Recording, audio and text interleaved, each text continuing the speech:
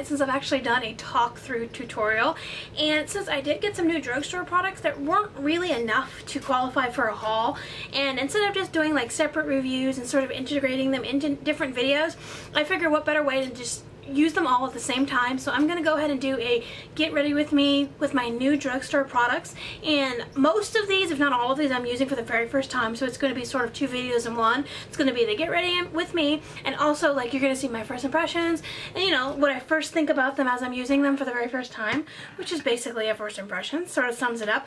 And I will let you know, like, as I'm using them, which products are new and which ones I'm using for the very first time, and of course my thoughts on them. So let's get started. Okay, I'm just going to start off first off with my Urban Decay B6 spray, which of course is not new. Ooh. How have you guys been lately? I know it's been a while since I've actually sat down and filmed a talk through video. I've been getting really used to just like the music behind videos. Let me know what kind of videos you guys prefer. Do you prefer like the talk through or the voiceovers, which I have not done yet, or just the music over videos, which you could get like more of a concise video, everything kind of on a quicker pace? Okay, so starting out, I'm using the L'Oreal True Match Lumi, which is a new product, and I was going to get the regular True Match because Nicole Guerrero is always talking about it, and she has like incredibly gorgeous skin. So I was like, well, if that's what works for her, then I'm definitely gonna get this. Lately I've really been into like this glowing, luminous, like sort of summery face, and so I decided to go with the Lumi because that's kind of the idea of the Lumi, is basically to be like the True Match, but you know, sort of more, I guess it would be more for dry skin, which I do have oily skin, but hey, oily skin girls can also rock the you know, the illuminating skin. So yeah, this is the first time I'm using this. And what shade did I get? I don't know if I can even see without my glasses.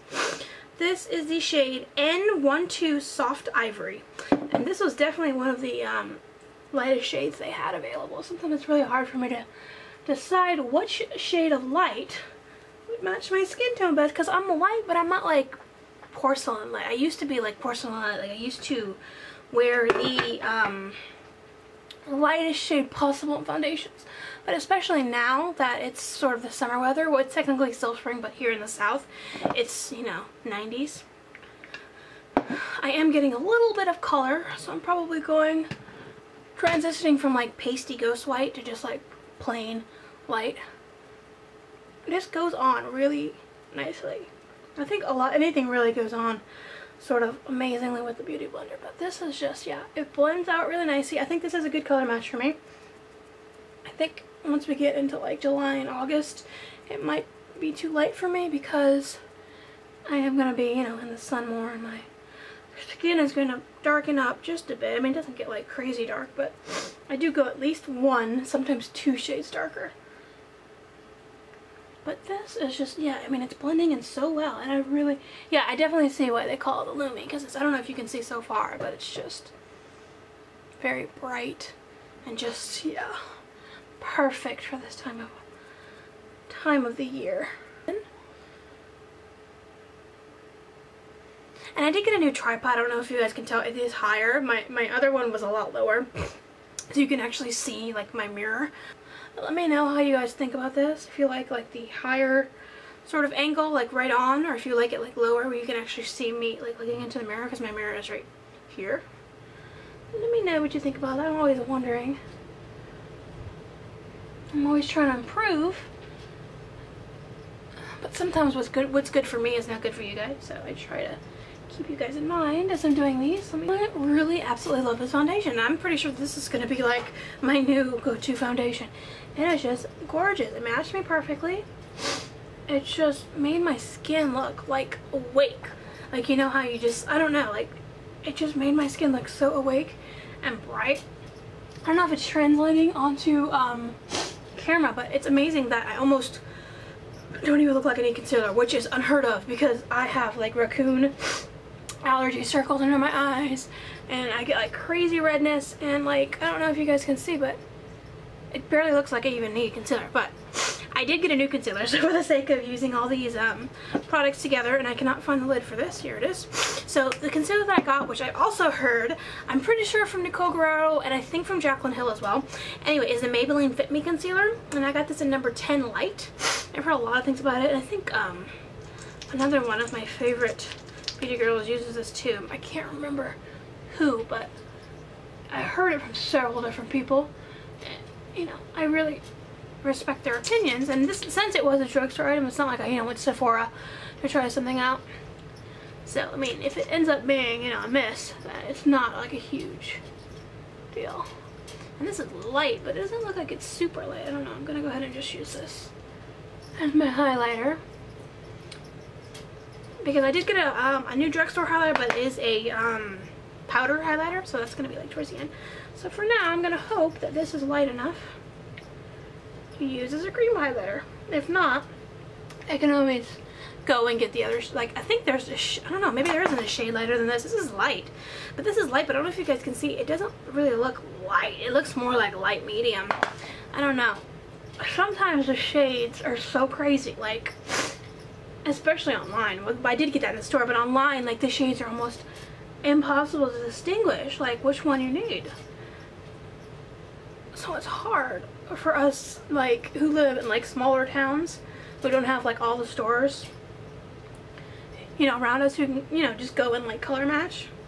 It's such a pain. And I do actually have a Sephora here, but I don't know if I've explained it before. Like, it's new, but it's in the mall, so in order to get to it, I have to, like, go in the mall, which means I have to take my son with me, and I can't have him, like, just sort of hanging out in a store like that, so he either has to be in a stroller, or I have to put him in, like, the little car things, you know, little push car things that they have in the mall, and that's $5. So it's been $5 just to go in Sephora. And, you know, if I'm already going to go into the mall, I'm probably going to, like, get other things other than just that. This actually looks really good. I'm actually really liking this concealer and this foundation together. I'm so glad that I got both of these.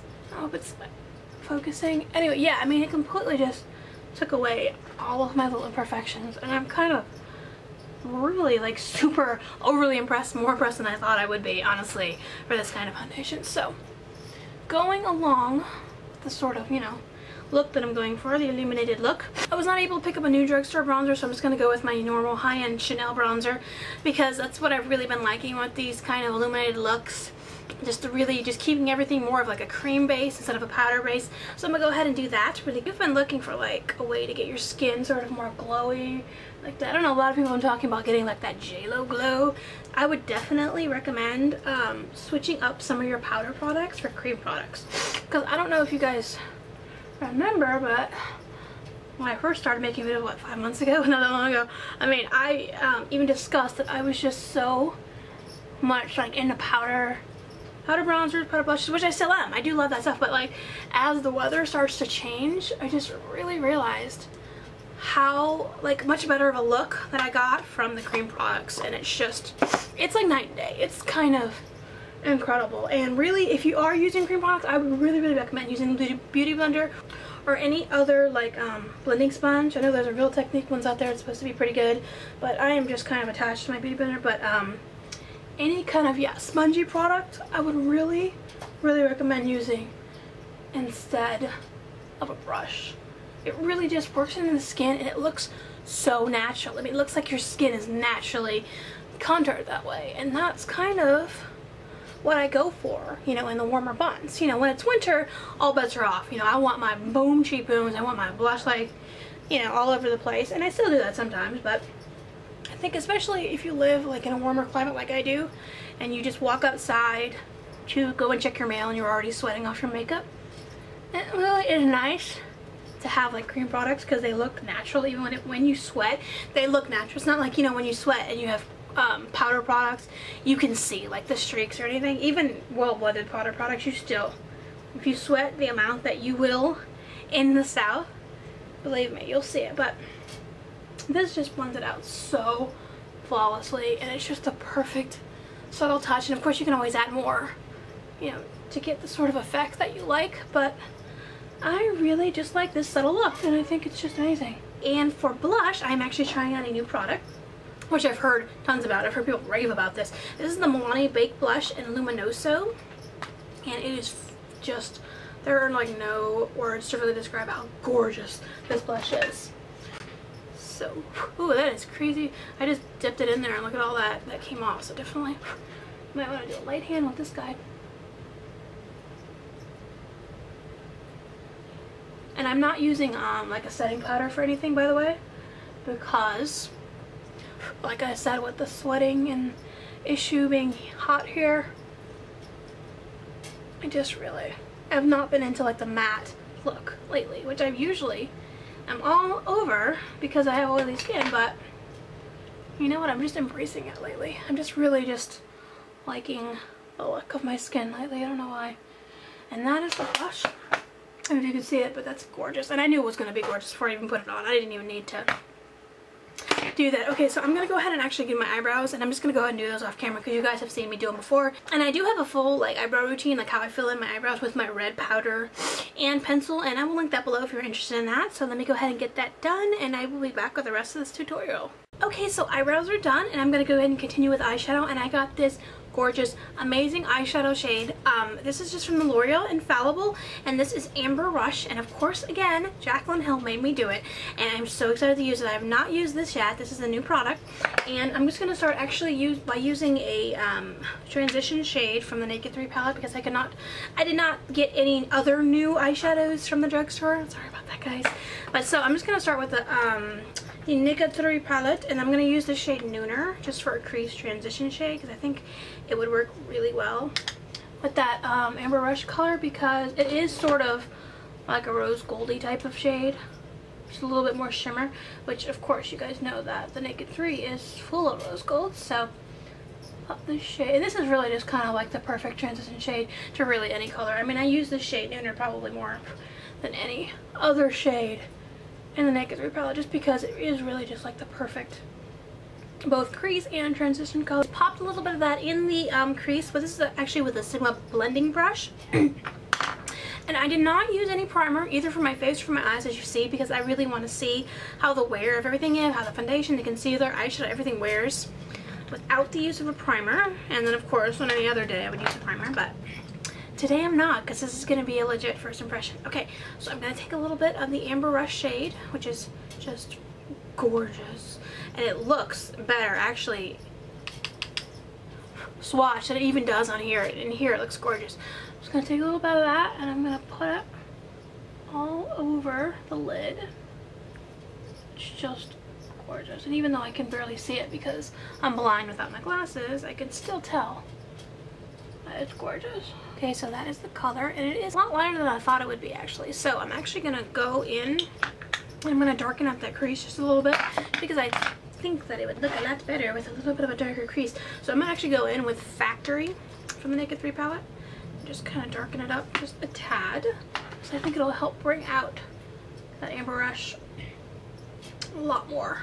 Actually, what I'm going to do, I'm thinking maybe it'll help intensify the Amber Rush if I just put a little bit of Fix Plus on my brush, which is what I do for my MAC pigments. Let me see if that will actually help it come out a little bit more intense. It's definitely more intense once you add some of the Fix Plus.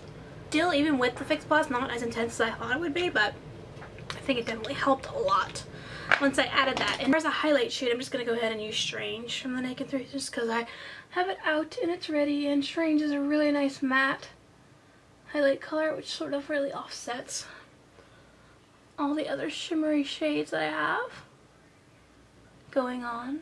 I'm going to take a little bit of that and pop it in the inner corner. And I apologize for the light because it's the sun's starting to go down.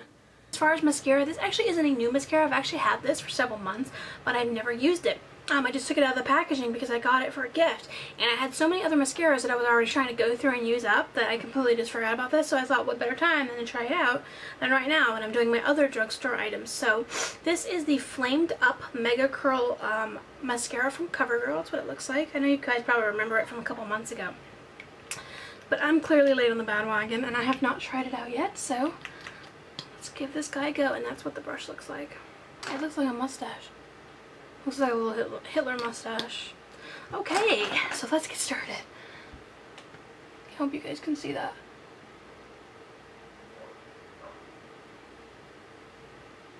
Already, like right if I can see that, it's already adding like a lot of darkness to my lashes. Like my lashes like so much darker than they were, and it's weird because the brush, like I almost feel like the brush is so fluffy that I'm not actually getting in there far enough, but like it's adding so much color to my lashes, which is kind of amazing.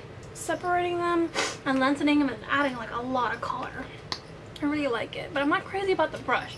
Like I said, the brush is so fluffy, I feel like I can't get in there far, but anyway, that's one coat. Just on the top.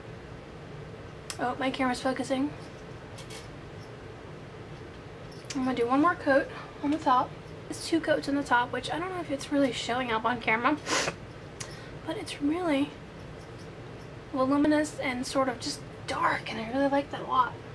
Yeah, this mascara is definitely not good for bottom lashes. Like, I feel like I can barely get to my bottom lashes. Oh, and I just got like, yeah, this wand is way too big for the bottom lashes. Like, it gets everywhere. And I did one small coat in the bottom, as much as I could possibly do with this giant wand. And I think it looks pretty good overall. I really like it, especially for the top lashes. Okay, next up I'm gonna go in with my powder highlighter, and this is just the e.l.f. baked highlighter, and this is in Blush Gems. And this is one of my new products that I've never used before. So let's see how this guy works out.